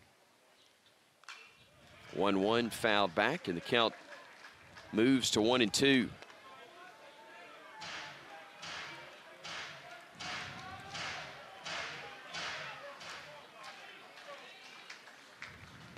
Breaking ball from Davis, misses low and in.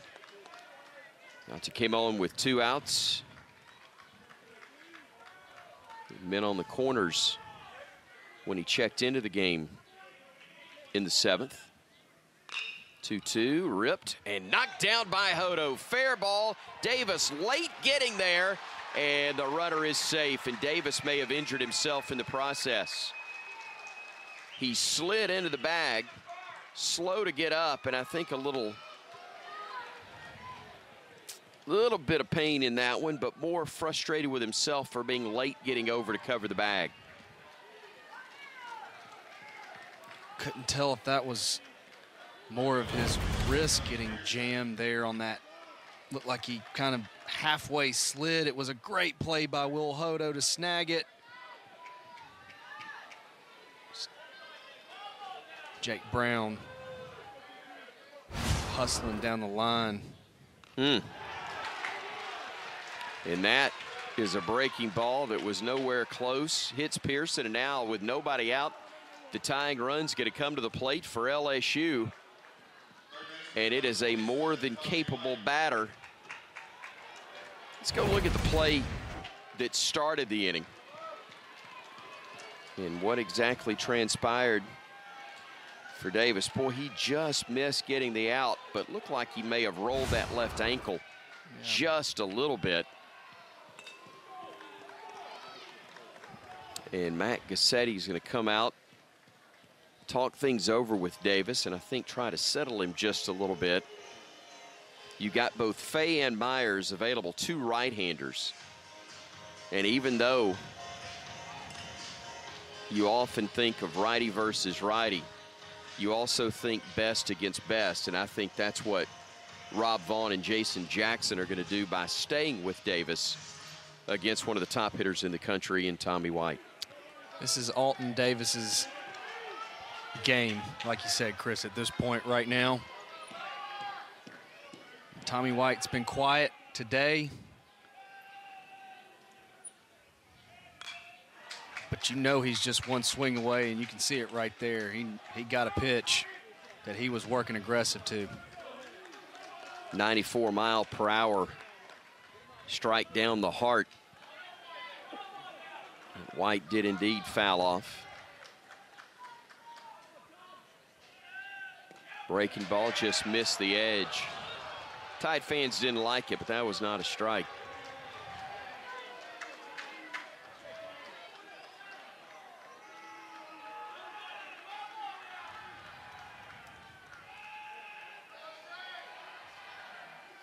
That one's ripped past Miller down the left field line. They'll send Brown around third. He will score without a throw, and the Tigers have made this a 4-2 ball game here in the top of the 8th inning.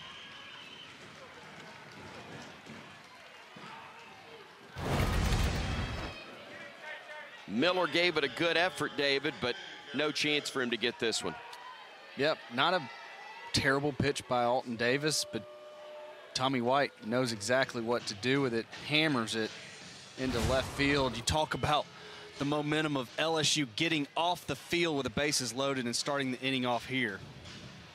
Big. And nobody out. Tying runs aboard. Go-ahead run at the plate here at the top of the 8th inning. And a dangerous man, to say the least, in Jared Jones. Takes a strike to begin the at-bat. Now, he is 0 for 2 on the day with a walk. Strikeouts in the 1st and 6th inning.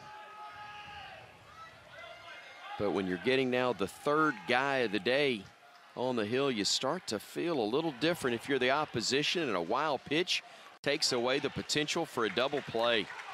Wow, a big mistake there for Fay and the Crimson Tide. Take away the double play and put 2 in scoring position.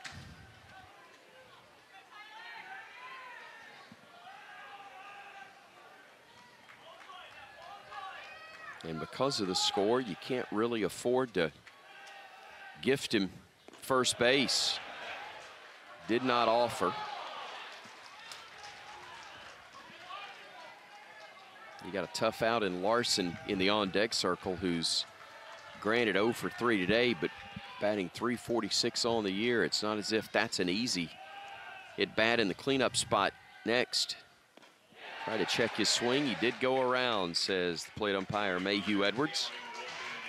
And the count's even at 2-2.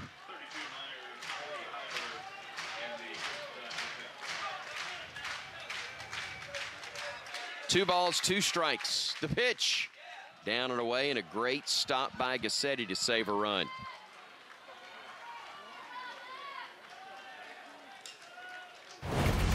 Max done that all throughout his career here. I think Tide takes that for granted sometimes. It's just he's able to do that each and every time. Payoff. Tap foul. He just got a piece of that one.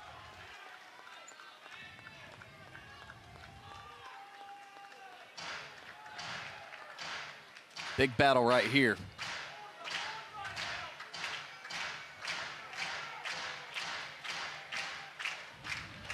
Huge point of this ball game with the Tigers down 2. Roller left side, that'll get a run in. LeBron's play will be to first, and he makes it in time for the out. So the 6-3 put out, but an RBI for Jones. And now only one out, but it is the tying run down at third base. Again, we're in the 8th inning. And we had a baseball get loose in the LSU pen.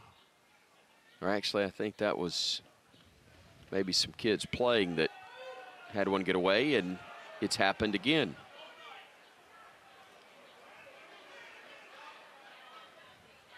Had an Uncle Sonny from New Orleans. Stuff like that would happen. He'd go, hey, why don't you play in the traffic? That's what Uncle Sonny from Louisiana would have told me right there.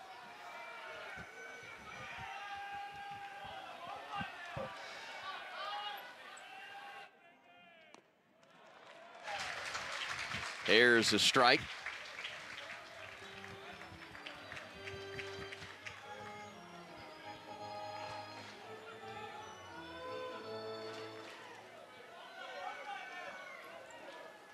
Ashton Larson swinging and missing, a wicked slider there, and the count goes to 0-2.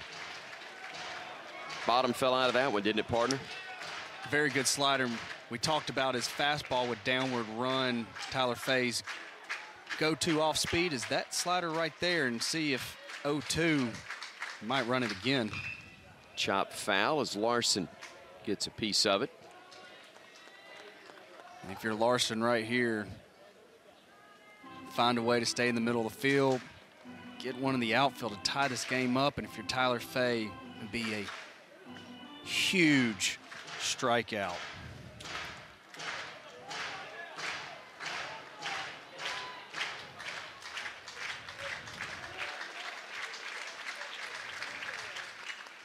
Fisted foul back, and Larson again stays alive.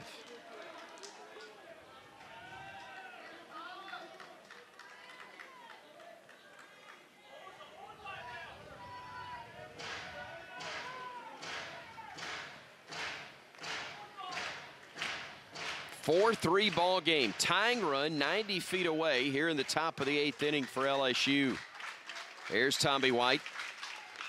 And there's Larson fouling it off again. That's 3 straight 0-2 pitches that he's been able to get a piece of. Nice battle right here, and back to Alton Davis. Hopefully nothing injury-wise or tweaked anything.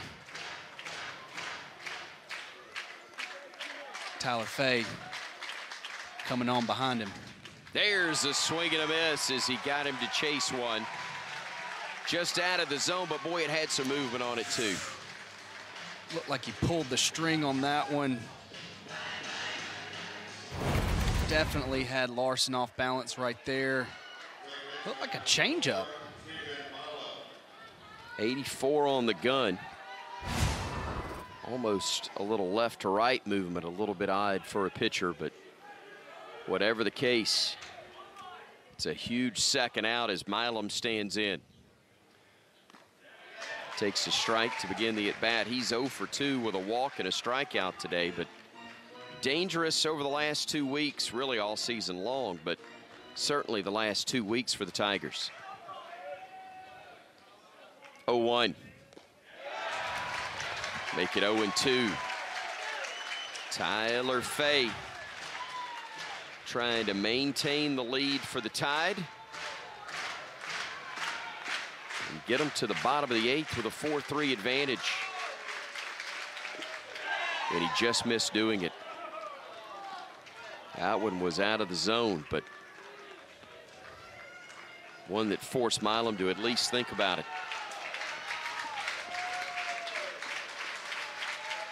Outside there, and even the count at 2-2.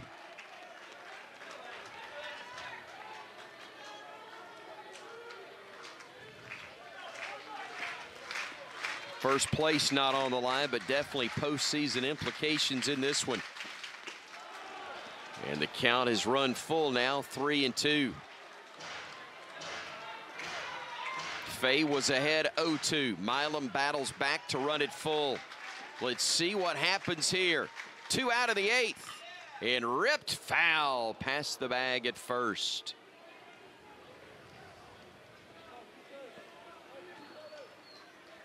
You could tell from the reaction by Will Hodo. I think it's foul. Please be foul. Thank goodness it's foul. Indeed. Another payoff pitch is due to Milam. Here it comes. And it is caught. Second straight inning that a line out to LeBron ends the LSU chances. But the Tigers tack on to 3. And Snell will try to lead things off for the Tide, looking for insurance here in the bottom of the 8th.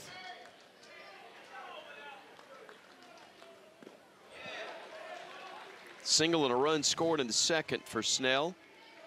A line out.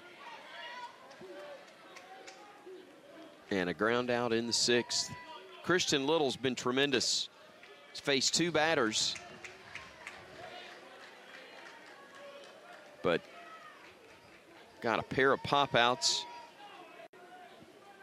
Got out of a potential mess for LSU. Kept it a 4-1 game. Now they've got it to 4-3 as the inside-out swing results in a foul ball off the bat of Snell, and the count goes to 1-2.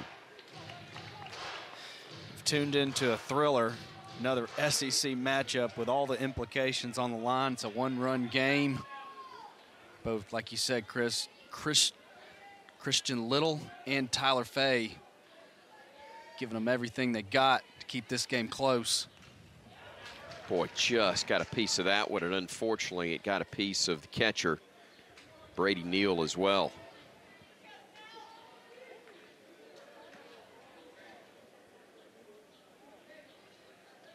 It's always a luxury if you've got another catcher. LSU's got 2 very capable, one in that Milazzo and Brady Neal. You get down in this point in the season, those legs start to get heavy. It's great to give those guys a blow every once in a while. Good cut at that one, but couldn't quite dial it up. A ball and 2 strikes. Cade Snell trying to get the leadoff man aboard for Bama in the bottom of the 8th. Fights off another 2-strike pitch.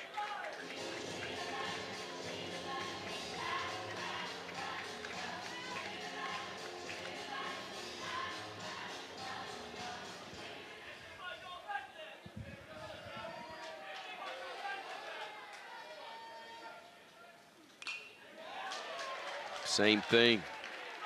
Still swinging. Still battling.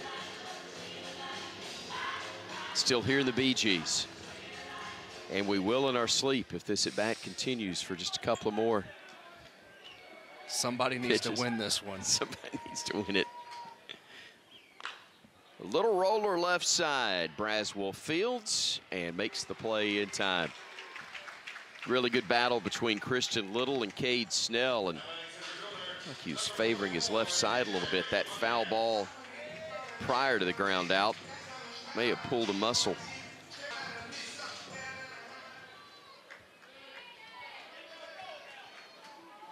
McCants 0 for 2 with a walk and a run scored today. Down on the count 0-1. Drew a walk in the second, came across to score 1 of 3 for Alabama in that frame. Shows bunt, pushes it left side, charging it, firing, and not in time on the throw was White. Great stretch from Jones, but I love the thought there from T.J. McCants. He's been struggling today, David. Gets the bunt down with White playing back at third, and it results in a base hit.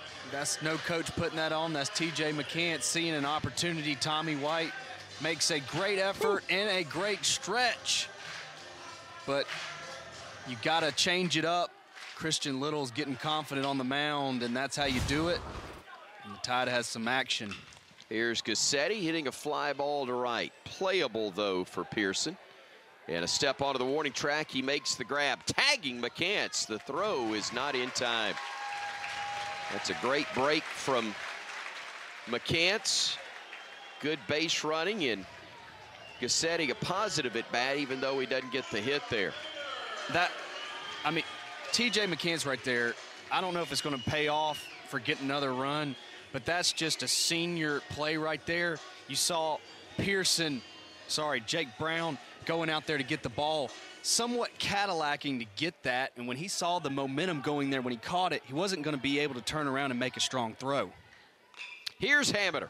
High fly ball to right. This one will stay in the yard, though, and the catch will be made for out number 3. As Missouri lost to Auburn today, dropping the series to the Orange and Blue Tigers. Tyler Fay, the right-hander. Second inning of relief work as Braswell leads it off. 0 for 2 with a walk today for him. And a ball and a strike. Now the count to the Tiger shortstop.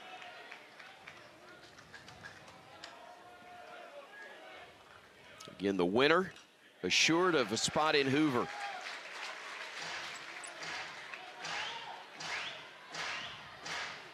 A lot of teams battling to get to the Hoover Met in 2 weeks.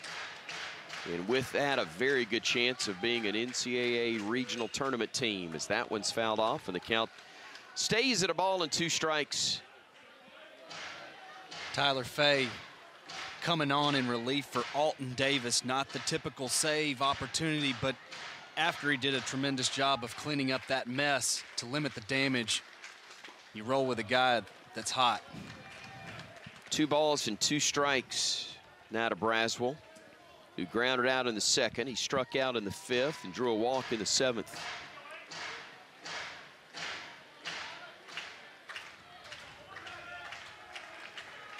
Fay rocks and fires, fisted foul. Ole Miss will be at home next weekend, taking on the Ole Miss Rebels. LSU at home to take on Ole Miss. The Tide will be in Auburn. Not easy for either side with rivals on the opposite side.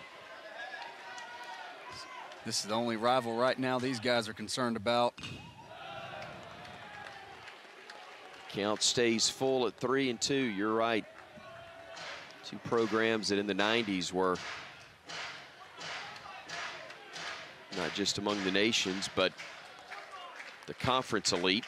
LSU, the reigning champions, and getting a leadoff single from Braswell to start the top of the 9th inning. Tying run is aboard. Appearance. He got the save against a very good Troy Trojans in Tuesday's matchup down there. So he's used to this type of environment. This is the guy for the Tide. Best available arm. Going to give you that fastball, 91, 92, slider, and a changeup against the left-handers, which I would definitely think that you're going to incorporate. Very much hopeful for a ground ball and a double play. Neal, the catcher, digging in from the left side. takes a pitch away, and it's 1-0. Number 7 spot in the order.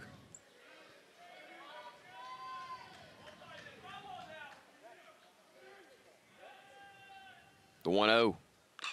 Fly ball lifted shallow left field. Petrutz camps out under it, makes the grab, and that's a very big first out.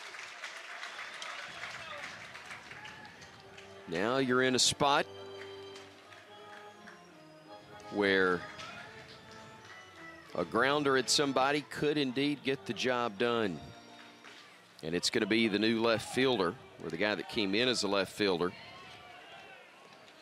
an inning ago in Mac Bingham. 5'11", 180, a senior from San Diego. Transferred from Arizona. And he lifts this one foul ground right side. Will it stay in play? I don't think so. Oh, but I was wrong. And the catch is made by Will Hodo for out number 2.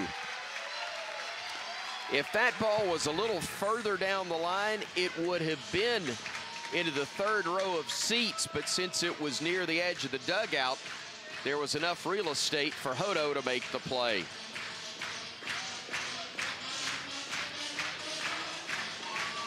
So one of those is a right-handed hitter.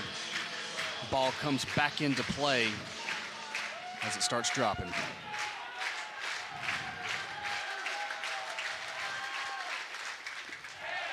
Breaking ball strike to Jake Brown, the 9-hole hitter, and the last chance for LSU. He represents the go-ahead run.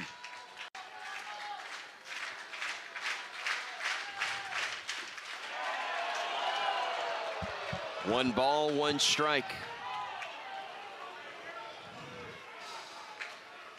Myers at 92 on that fastball. That's about the max velocity you'll see from him.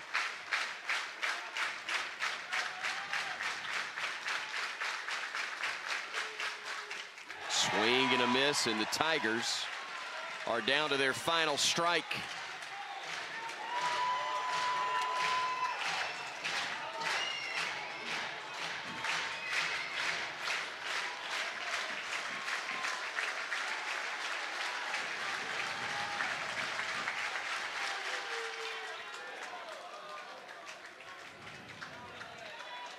Again, the Missouri loss earlier today means that the winner of this game is assured of a spot in 2 weeks in Hoover at the SEC tournament. The loser will have work to do, either in Baton Rouge or down on the plains. 1-2, swing and a miss, strike 3. Myers earns the save, and Bama punches its ticket to the Hoover Met.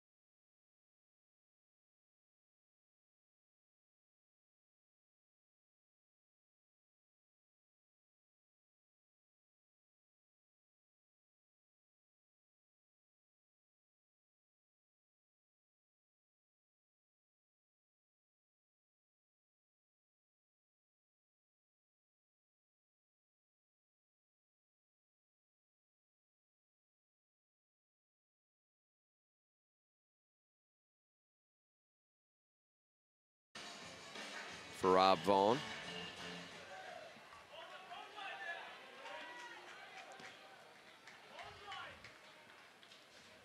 Well, he's going to let him pitch to him.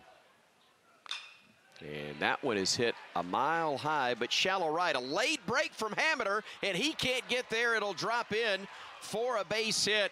A tough break there for the Crimson Tide as it was hit right off the end of the bat. Hammeter had problems picking it up. He may have even broken back initially, anticipating that one going towards the wall. Instead, he was late trying to get in.